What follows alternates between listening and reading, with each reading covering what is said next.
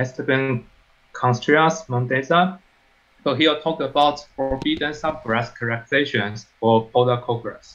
So please. Thanks for the introduction, and thank you all for being here. I also want to thank the organizers for accepting my talk.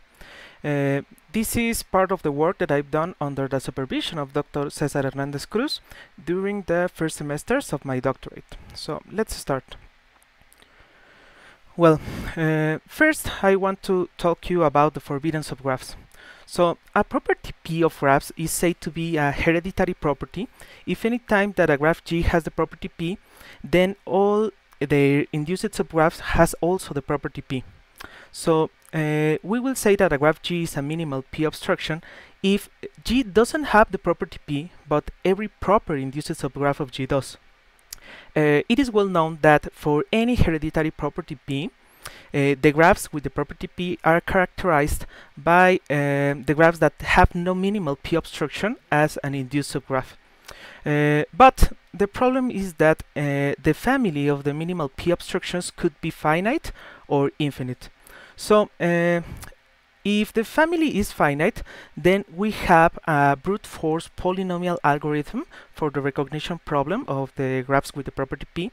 But if the family is infinite, then it could occur that the problem is easy to solve, the recognition problem, or maybe it could be even NP hard, very difficult problem. So now let me introduce you to the polar graphs.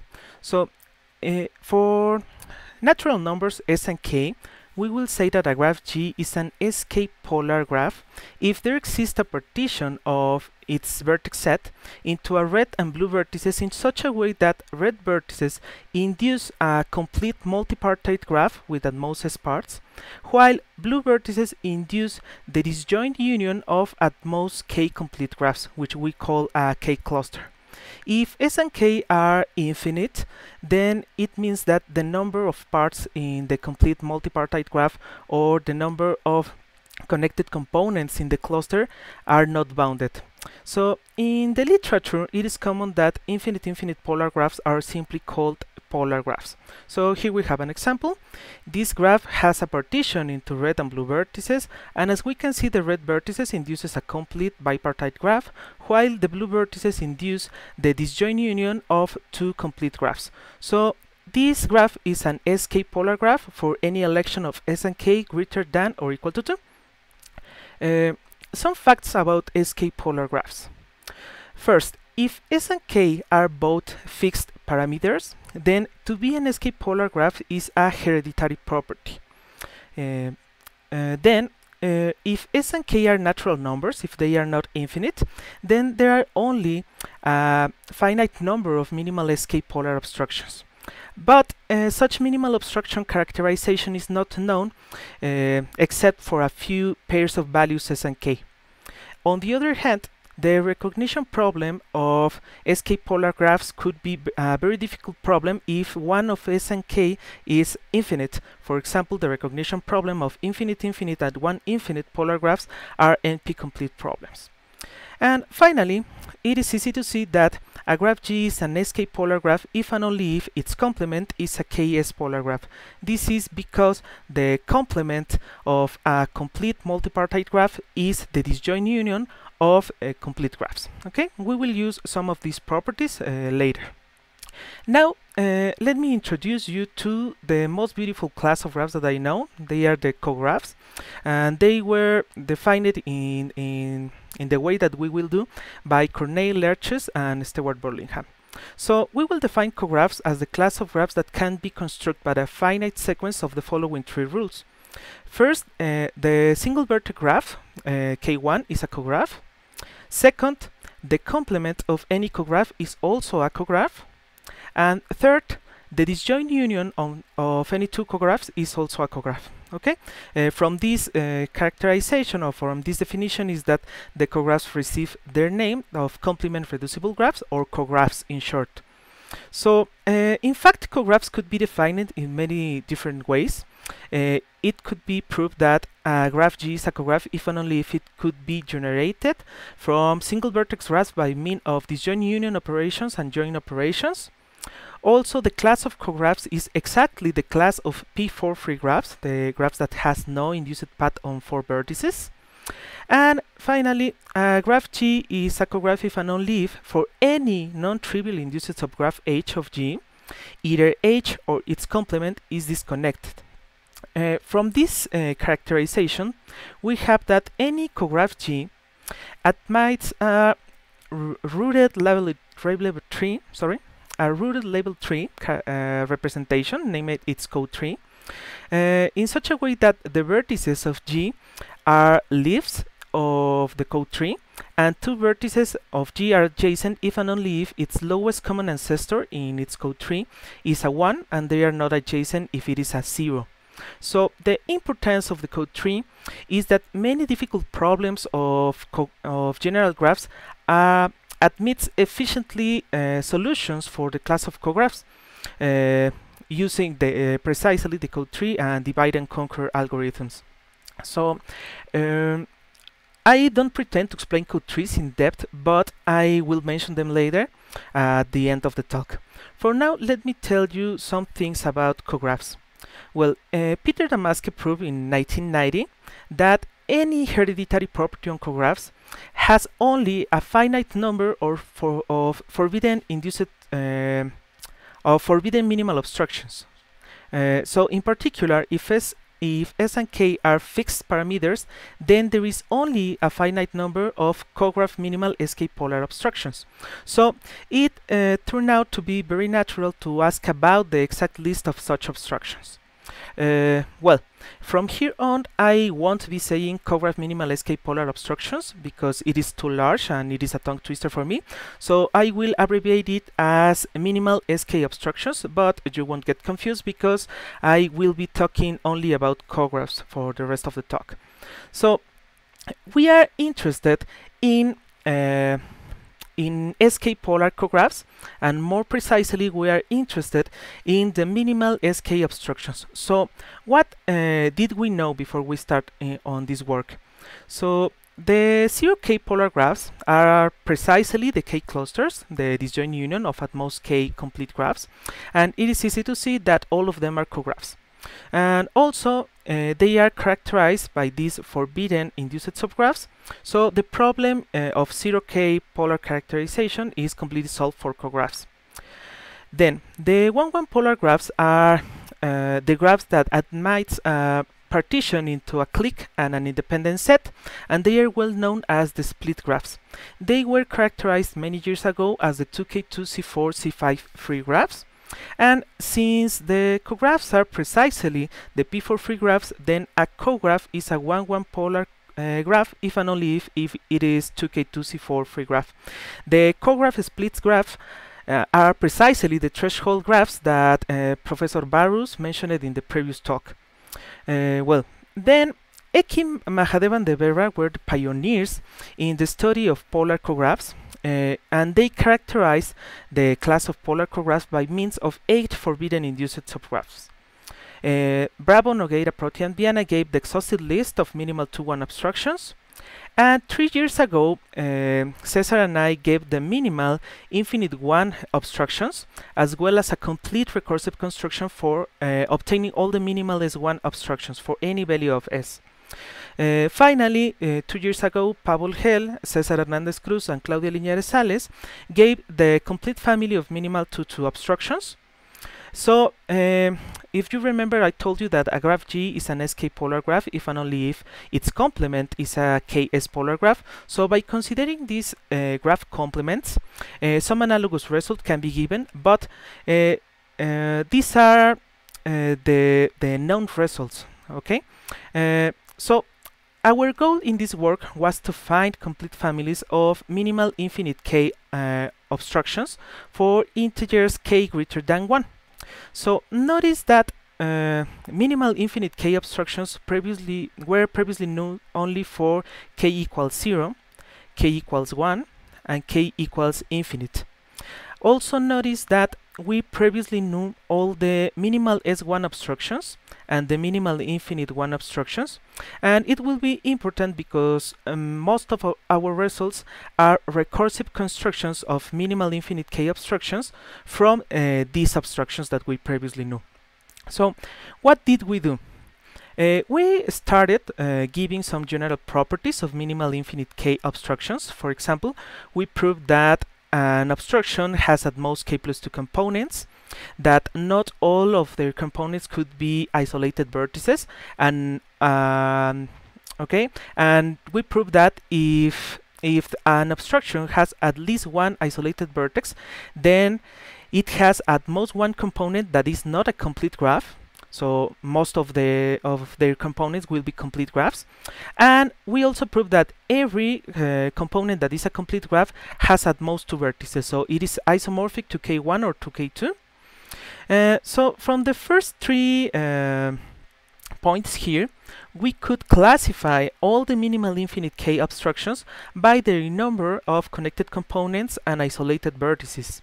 So we classify them into this kind of stair, this triangle, and then we started studying the connected minimal infinite k obstructions. Okay, this one depicted in green.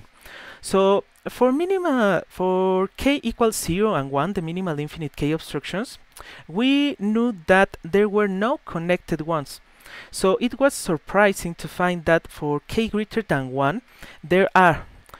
So for k greater than 1, there are precisely 4 connected minimal infinite k obstructions, and they don't depend on the value of k. They could be constructed as the complement of the disjoint union of some of these 4 graphs with a component isomorphic to P3. So okay, and it is important to say that these connected obstructions are, all of them are infinite obstructions. So okay, with this result, we completely characterize all the connected minimal infinite k obstructions for any k, and then we asked for which are the disconnected ones. So for solving this question, we use the classification that I mentioned it before into the types Ci, where C is the number of connected components and I is the number of isolated vertices. So we have 3 main types. The first is the type C0, that are minimal obstructions that has no isolated vertices. They are depicted in purple here. Then we have the type CC-1, and they are obstructions such that all their components are isolated vertices, but one. They have only one component that is not an isolated vertex. And then we have all the remaining types that are depicted in white, and I will refer to these types as the general case. But I want to explain to you these different cases from the easier to the more difficult. So I will start with the remaining types, then I will explain you the type C0, and I will finish with the type CC-1. So what happened with the general case, the other types, the remaining? Well,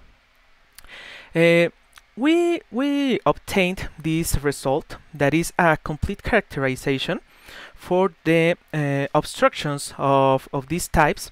But let me explain to you in with this picture.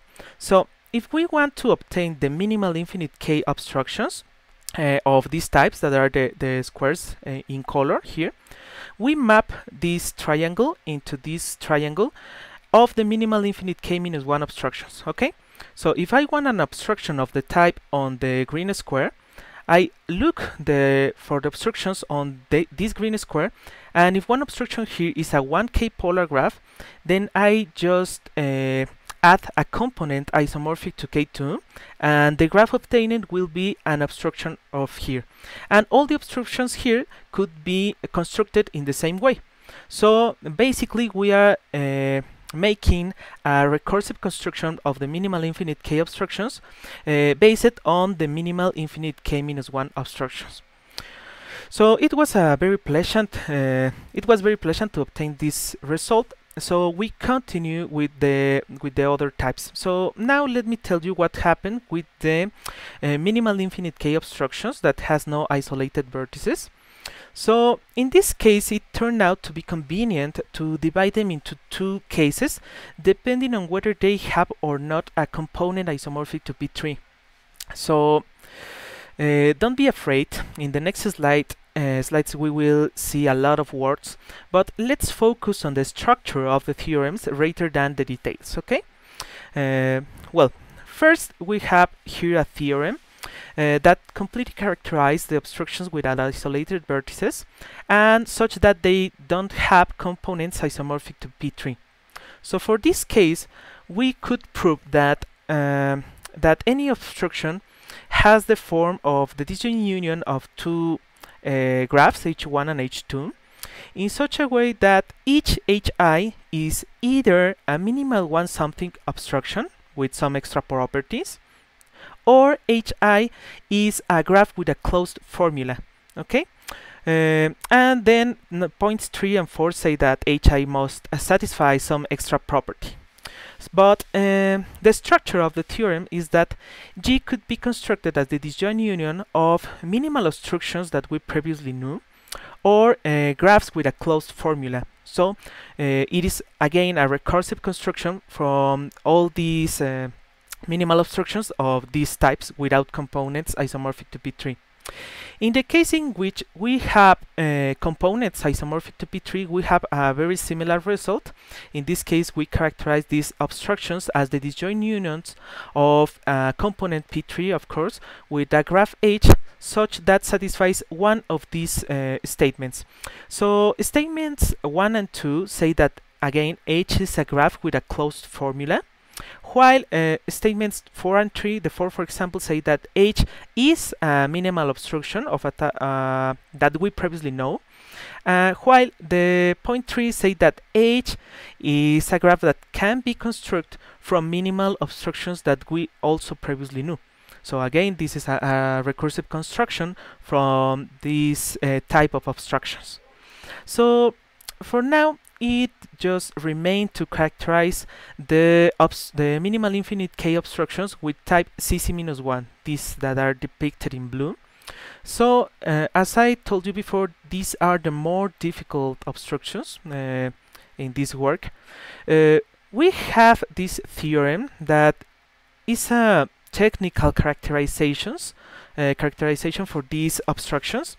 So it says that a graph G is an obstruction of this type if it is the disjoint union of an independent set with a connected and non-complete graph H in such a way that H satisfies one of these assertions. No, all of these assertions, sorry. But the problem here is that in this characterization, we don't have a property of the kind that indicates that H is a minimal something something obstruction. Okay, we have properties related to polarity, of course, but none of them implies directly that H is a minimal obstruction that we previously know of in any kind. But okay, not everything was lost. With help of this theorem, we could obtain some simple characterization for specific values of C, namely C equals 2 and C equals K plus 2. And again, these characterizations has the same structure.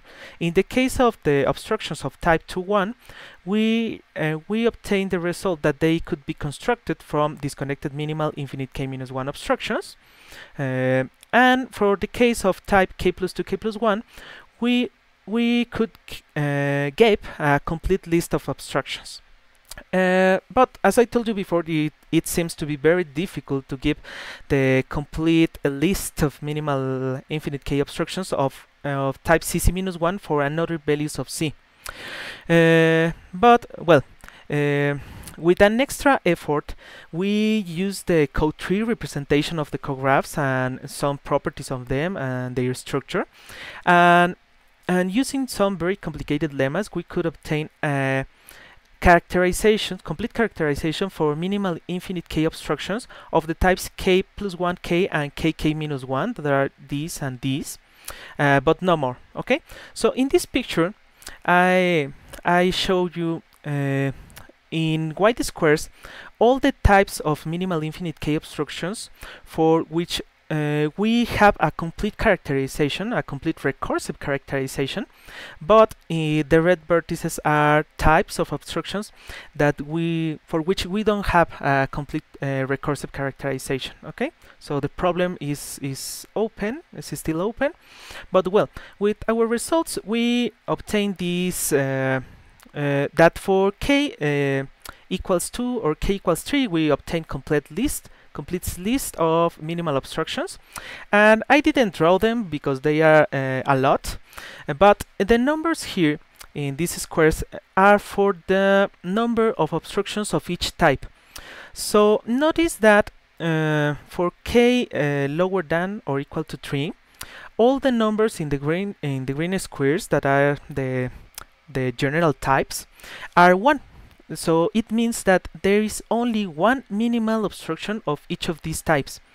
In fact, we could prove that for these 3 columns in the general case, these 3 columns have only one in each of these squares, and we conjecture that the same is true for these blue squares, but we haven't been able to prove this yet. So we have some open questions here. But this is what we done. So thanks for your attention. Here we have 2 QR codes. The one on the left is for downloading the paper where these results appears. It is free before May 30th, and the QR code on the right is because if you want these slides. So thanks for your attention. If you have any question, I am here. Okay, thank you. Are there any questions?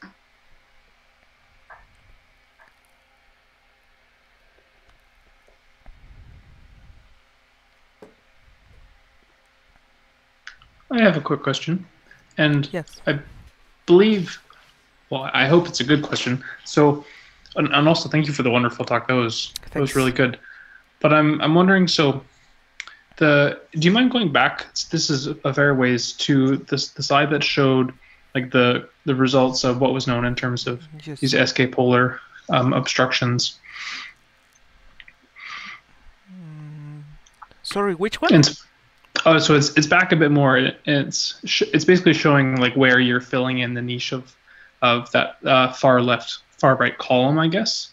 Okay, this one? Oh no, sorry. Sorry, I didn't understand you. Again. Oh, it's okay. Well, I guess I'm wondering. Closer to the beginning of the talk, you talked about how the results you gave are work for. Well, sorry, this will be easier if I go. So, do you mind going back some more slides, please? Sorry.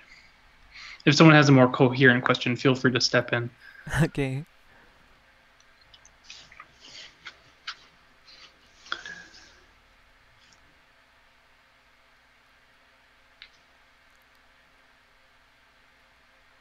Yeah, perfect. So a couple more head, and then one more head.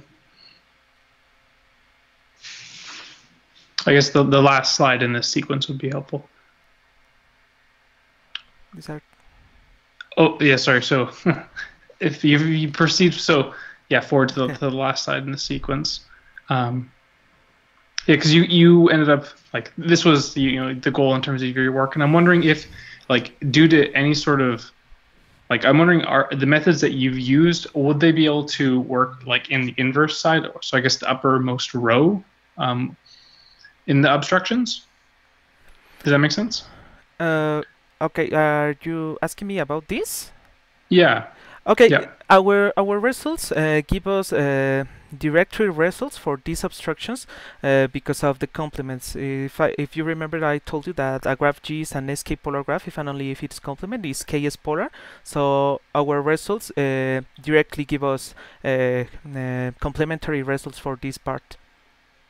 Perfect. Okay, I'm glad I asked because I was hoping there would be that symmetry. So thank you. Okay, don't worry. Thanks.